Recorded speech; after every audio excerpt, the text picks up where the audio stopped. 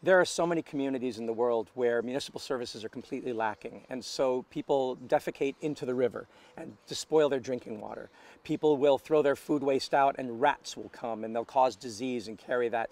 The burden of disease is so extreme in these places that you'd think by now humanity would have said, we got a solution that fits everybody everywhere, that doesn't cost, and yet it was lacking.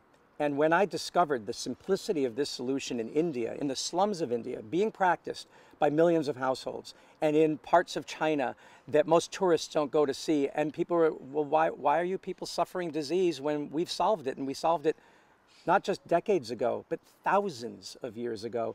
Then you realize that this must be a socio-political or cultural problem. It certainly is not a technological problem. The ancient Assyrians are recorded as using it. And when Marco Polo came back from his trips to China in the 13th century, he brought back news of how they had these devices made out of clay, made out of brick, made out of stone, whatever can hold water. It's just a water tank that transformed all of their urban wastes into something good. So there wasn't smoke and there weren't these diseases, but Europe didn't listen, and then they had the bubonic plague because of rats who came to take care of what this domestic dragon couldn't, and millions of people died century after century.